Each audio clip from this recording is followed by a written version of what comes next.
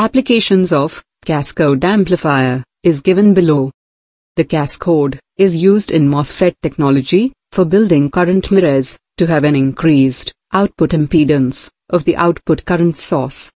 A modified version of the cascode is also used as an amplitude modulator, with the upper device supplying the audio signal and the lower one acting as the RF amplifier device.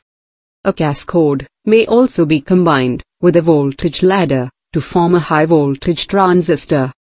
It is widely used in TV tuners and also in front end of VHF receivers. These are also used as multiplying mixer circuit in superheterodyne receivers. The merits of cascode amplifier is given below. The output resistance of cascode arrangement is very high, and hence, it acts very close to an ideal current source. The cascode, in fact, combines the merits of CB and CE configurations, offering high gain, high input impedance, high bandwidth, and high slew rate.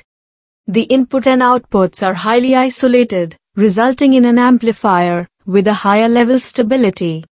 The parts count is very low for a 2-transistor circuit.